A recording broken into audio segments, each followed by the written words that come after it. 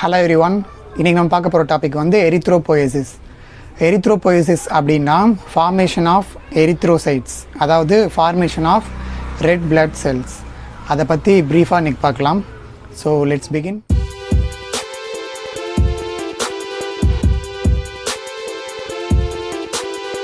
First, what does that word erythropoiesis means?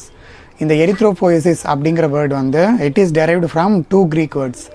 One is erythro, which means red, and another one is poiesis, which means making இல்ல make.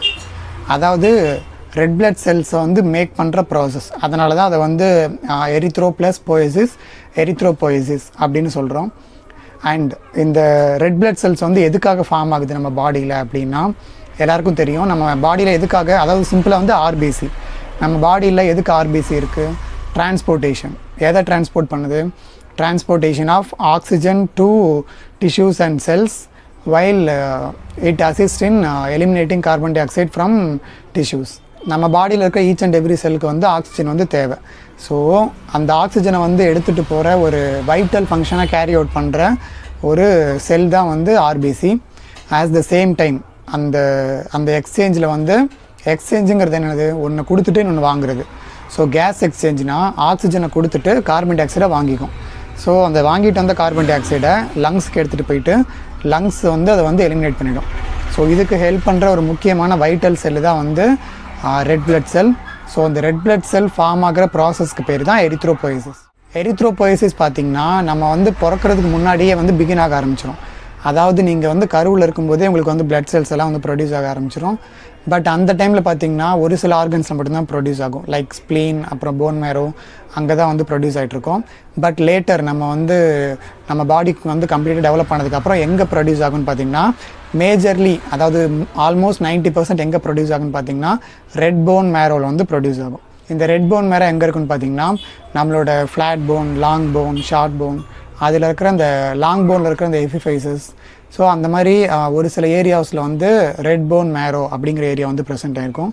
So அந்த இடத்துல தான் அந்த cells வந்து mostly produce ஆகும். அப்புறம் எரித்ரோபோயசிஸ் வந்து எப்போ வந்து அதிகமாக நடக்கும்னு பார்த்திங்கன்னா எப்போ நம்ம பாடியில் ஆக்சிஜன் டெப்ளீஷன் இருக்கோ, அதாவது ஆக்சிஜன் லெவல் வந்து எப்போ கம்மியாக இருக்கோ அந்த டைமில் வந்து கிட்னி செல்ஸ் வந்து ஆக்சிஜன் கம்மியாக இருக்குது அப்படின்னு டிடெக்ட் பண்ணி கிட்னிலேருந்து ஒரு சப்ஸ்டன்ஸ் வந்து ரிலீஸ் ஆகும். லாஸ்ட் கிளாஸில் பார்த்துருப்போம். அது என்னென்னா எரித்ரோபோயட்டின்.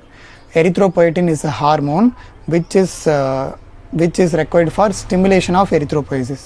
அதாவது எரித்ரோபோயசிஸை ஸ்டிமுலேட் பண்ணுற ஹார்மோன் எரித்ரோபோயட்டின். எப்போ வந்து நம்ம பாடியில் வந்து ஆக்சிஜன் லெவல் கம்மியாக இருக்குது அப்படின்னு நம்ம பாடி டிடெக்ட் பண்ணுதோ அந்த டைமில் kidney cells will secrete the hormone எரித்ரோபோயட்டின், which will stimulate erythropoiesis, which will eventually results in the enhanced formation of RBC, which assist in transportation of oxygen, which will overdo the oxygen depletion. அதாவது simple process. Oxygen level வந்து கம்மியாக இருக்குது, அதனால் kidney cells வந்து எரித்ரோபோயட்டின் வந்து produce பண்ணுது. தென் அந்த எரித்ரோபோயட்டின் வந்து எரித்ரோபோயசிஸை இன்க்ரீஸ் பண்ணுது. ஸோ ஆர்பிசி வந்து நிறைய ஃபார்ம் ஆகுது. ஸோ நிறைய டிரான்ஸ்போர்ட்டேஷன் நடக்குது. ஸோ நிறைய ஆக்சிஜன் வந்து செல்ஸுக்கு ரீச் ஆகுது. ஸோ ஆக்சிஜன் டெப்ளீஷன் வந்து நார்மலுக்கு வந்துடுது. ரொம்ப சிம்பிள். இதை தான் வந்து பாசிட்டிவ் அண்ட் நெகட்டிவ் ஃபீட்பேக் மெக்கானிசம்னு சொல்லுவாங்க. இப்போ நீங்கள் பார்க்குறது வந்து ஒரு example of positive feedback mechanism. அதாவது ஆக்சிஜன் கம்மியாக இருந்துச்சு, ஸோ அதை வந்து நம்ம பாசிட்டிவாக இன்க்ரீஸ் பண்ணி அதை வந்து கண்ட்ரோல் கொண்டு வரோம். இப்போ வந்து எரித்ரோபோயசிஸ் எப்படி நடக்குது அப்படின்னு பார்க்கலாம். ஸோ எரித்ரோபோயசிஸ் எங்கே நடக்குது? Red phone மேரோவில். ரெட் போன் மேரோவில் பார்த்திங்கன்னா ஸ்டெம் செல்ஸ் வந்து இருக்கும். ஸோ இந்த பிளட் செல்ஸ் ப்ரொடியூஸ் ஆகிறதுக்கான ஸ்டெம் செல்ஸ்க்கு வந்து ஒரு பேர் இருக்குது. அது என்னென்னா ஹீமோசைட்டோபிளாஸ்ட் அப்படின்னு ஒரு பேர் இருக்குது.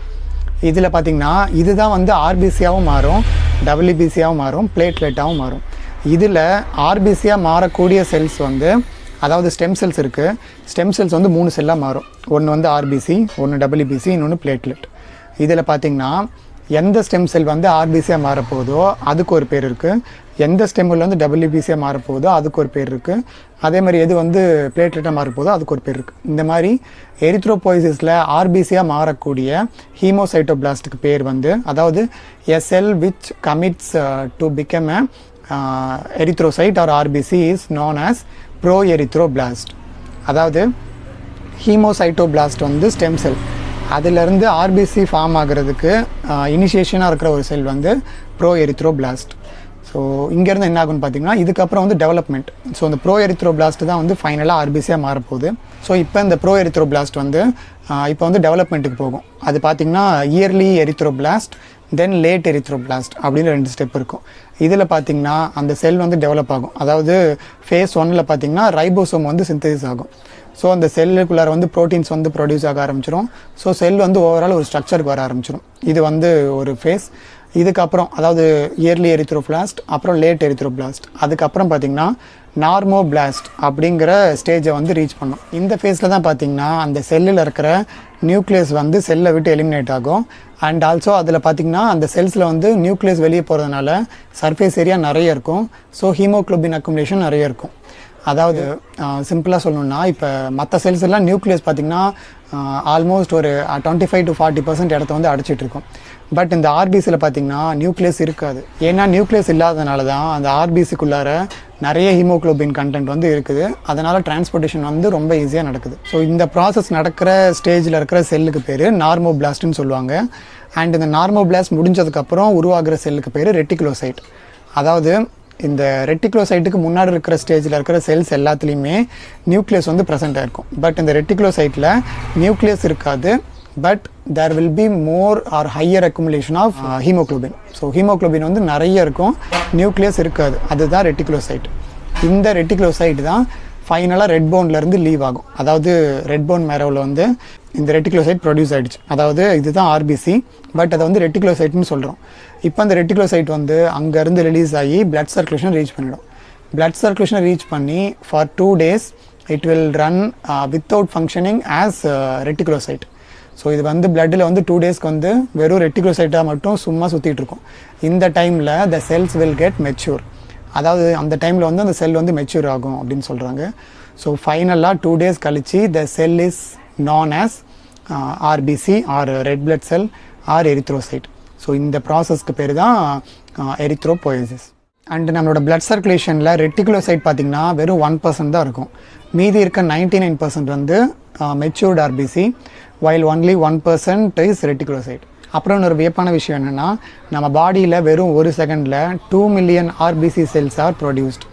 அதாவது வெறும் 1 செகண்டில் 20 லட்சம் ஆர்பிசி செல்ஸ், அதாவது 20 லட்சம் ரெட்டிகுலோசைட் வந்து பிளட் சர்க்குலேஷனில் வந்து ரிலீஸ் ஆகும். பட் இது வந்து என்னதான் ரிலீஸ் ஆனாலும் 20 லட்சம் செல் வந்து 1 செகண்டில் ப்ரொடியூஸ் ஆனாலும் அந்தளவுக்கு வந்து எலிமினேஷனும் வந்து வேகமாக நடந்துகிட்ருக்கும். ஏன்னா ஆர்பிசியோட லைஃப் ஸ்பேன் பார்த்திங்கன்னா 120 days தான். அண்ட் நம்ம பாடியில் பார்த்திங்கன்னா லட்சக்கணக்கான ஆர்பிசி வந்து இருக்கும். அதனால் பார்த்திங்கன்னா அது என்ன தான் 20 லட்சம் ப்ரொடியூஸ் ஆனாலுமே அந்த டெத் ரேட்டும் அதிகமாக இருக்கிறதுனால இட் வில் பி மேக்கப். இதுக்கு பேர் தான் வந்து ஹீமோஸ்டாசிஸ் அப்படின்னு சொல்லுவோம். ஸோ இதுதான் வந்து ஃபார்மேஷன் ஆஃப் எரித்ரோசைட்ஸ் ஆர் எரித்ரோபோயசிஸ். இதை வந்து சப்ஸ்கிரைபர் ஒருத்தங்க வந்து கமெண்ட்டில் மென்ஷன் பண்ணியிருந்தீங்க, எரித்ரோசைட்டோட ஃபார்மேஷன் வந்து ஸ்டெப் பை ஸ்டெப் சொல்லுங்கள் அப்படின்ட்டு. And I hope this video answers your question. So இதே மாதிரி வேறு ஏதாவது இன்ட்ரெஸ்டிங்கான டாபிக்ஸ் இருந்துச்சுன்னா you can mention it in the comments. அப்புறம் இதே மாதிரி வீடியோஸ் நீங்கள் பார்க்கணும்னு நினச்சிங்கன்னா நம்ம சேனல் சப்ஸ்கிரைப் பண்ணி பெல் ஐக்கான ஆல் கொடுத்து வச்சுக்கோங்க. இதே மாதிரி நெக்ஸ்ட் வீடியோட பார்க்கலாம். And then is by from Vasanth.